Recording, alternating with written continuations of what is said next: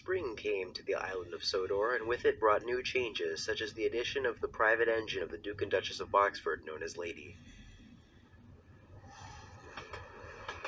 Don't you get sick of it? Sick of what? The way they treat us around here, you know what I mean? The favoritism towards steam engines. I'm getting really sick of the way they treat that lady. There's nothing special about her, and they love her. Doesn't it make you cross? No, I don't have a problem with anyone.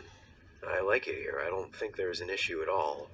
I think if anyone has a problem here, it's you, and if you'll excuse me, I have to be going now. I really need to finish my work. Oh, come on. Don't you see the way they look at her? I mean, have they ever given you that kind of attention? That's because Lady is polite and kind.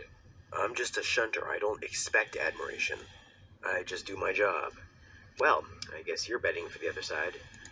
But one night, everything changed.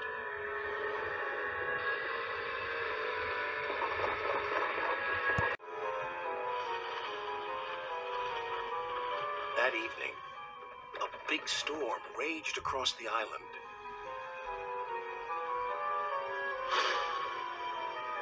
The engines were resting in the shed. "Listen," said Thomas. "Can you hear a strange whistling sound?" "It's the wind blowing outside our shed," replied Toby. "But I've never heard it like this before." "Do you know," added James, "if Gordon wasn't here now, I'd say it was him thundering by with the express." All the engines laughed.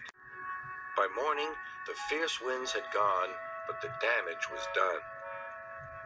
Sir Topham had arrived. He seemed sort of off and wobbly.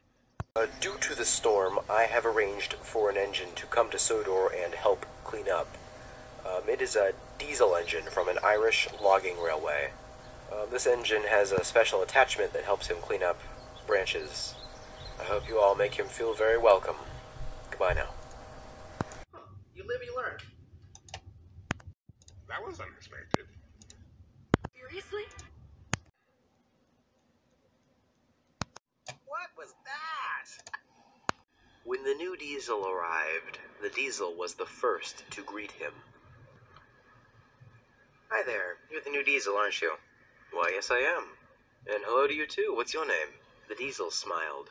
That was the first time anyone had asked him his name since he came to Sodor. My name's Andy. You? Well, they call me 10. I've never been given a proper name. Really? Wow.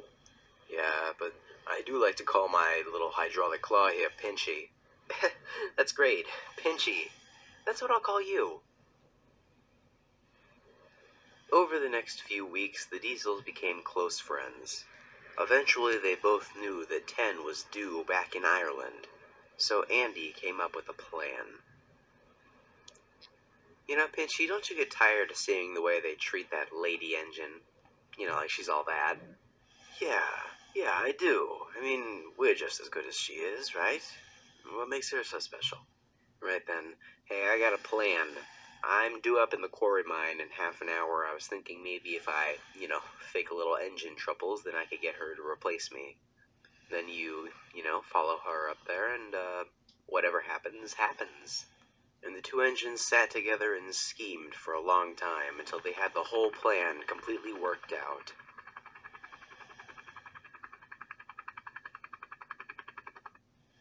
Then, right on cue, Andy mysteriously broke down, and Lady was dispatched to fill in for him.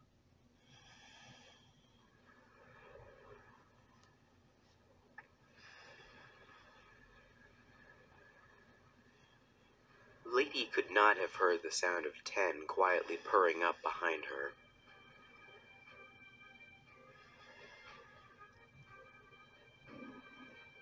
Making use of his hydraulic claw, he grabbed a hold of her backless cab and lifted her wheels off the ground.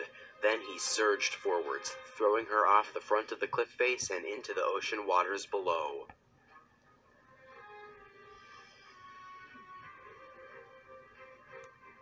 Are you certain of this? Yes, sir. I know what I saw. Well, I guess we got away with it. Uh-oh. You there, would you allow me to speak with 10 in private? Yeah, sure.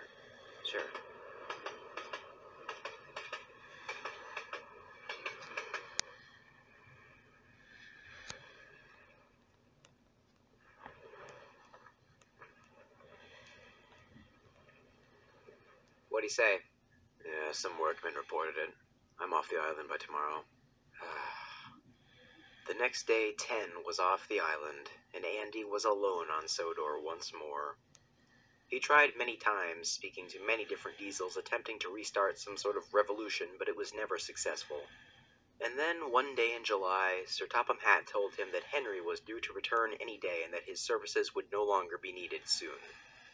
Andy left the island of Sodor, feeling that he had failed to accomplish his goal.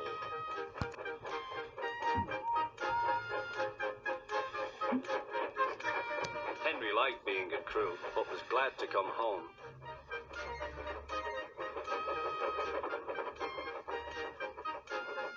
A crowd of people waited to see him arrive in his new shape.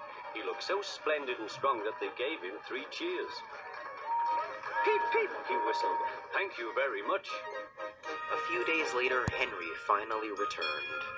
He puffed up proudly to the turntable, displaying his new shape for all the engines to see.